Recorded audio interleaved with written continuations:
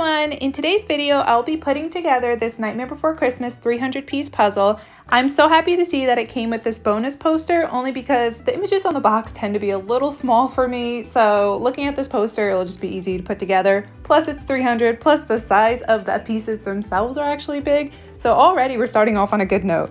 I originally got this puzzle from Hot Topic during Hot Cash days. I think it originally retailed for $16.90, so figure I paid around $9 for this, which completely worth it in my perception.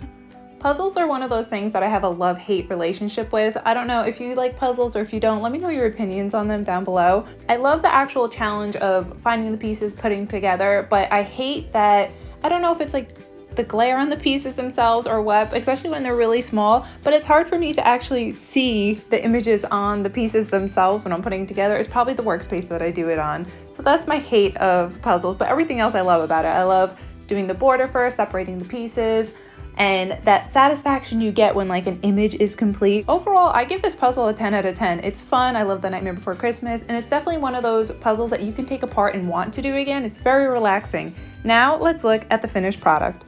It's so nice. I love that we have Oogie Boogie, the mayor, lock, shock, and barrel. I absolutely have zero complaints about this puzzle. I would definitely buy from the company that made this directly. And that's it for today's quick video. Thanks for hanging out with me. If you want, feel free to like and subscribe, and until next time, bye friends.